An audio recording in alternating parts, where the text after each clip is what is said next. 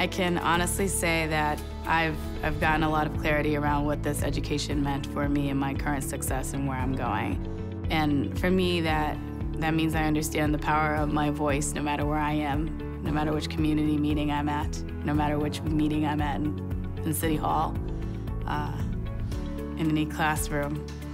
And that's really powerful for a woman and a woman of color. I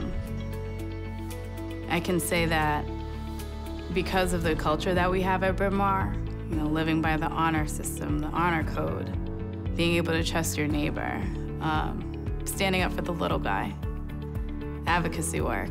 I feel like I've been able to bring that with me throughout my entire profession. And for that, I'm ever grateful. And I feel that it does help inspire me and motivate me to keep going.